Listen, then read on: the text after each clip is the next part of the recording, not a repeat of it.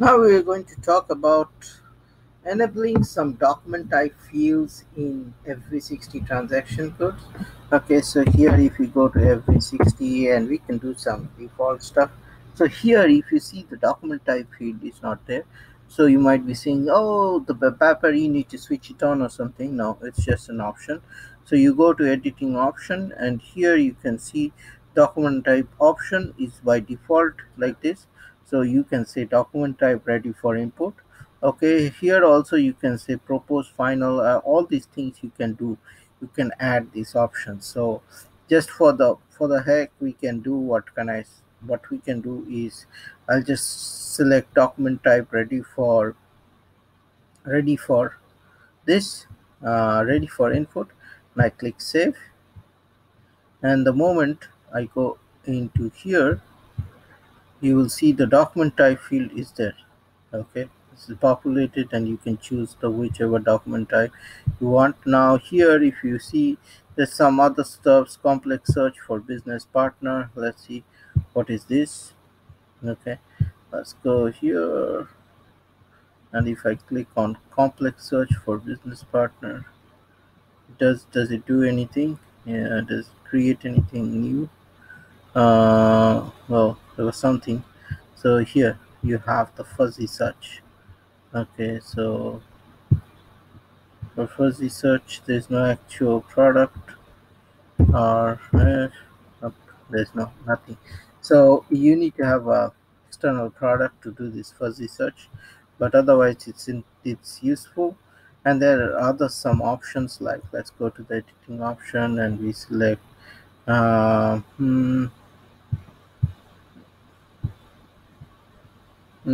posting in special periods. There's something I saw for Fiori. Okay, entry in local GL account number, use freely defined currency, only display short text, document date equals posting date. So let's do this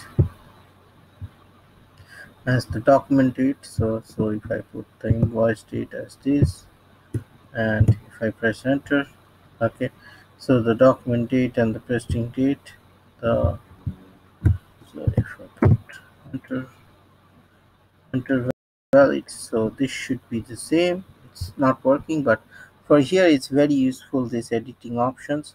So you can do other stuffs and you can select here, see switch company codes.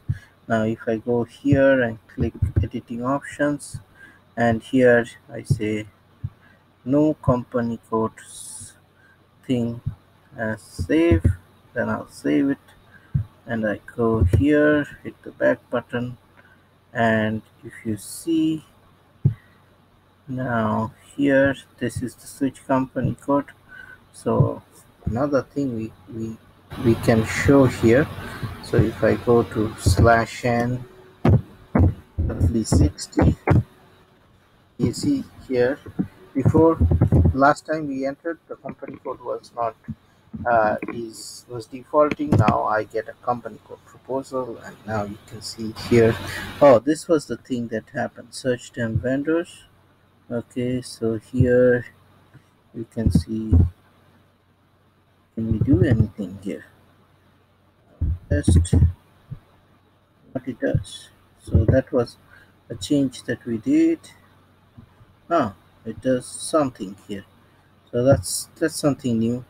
So if this is showing and you want to disable it, you may want to disable these things because there might be BDCs running that may get screwed up. So you just can disable it by just going here and complex search for business partner on, and you click on save, and then when you go back, that is disappear.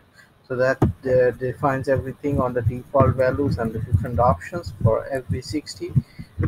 So happy learning and stay tuned to my channel.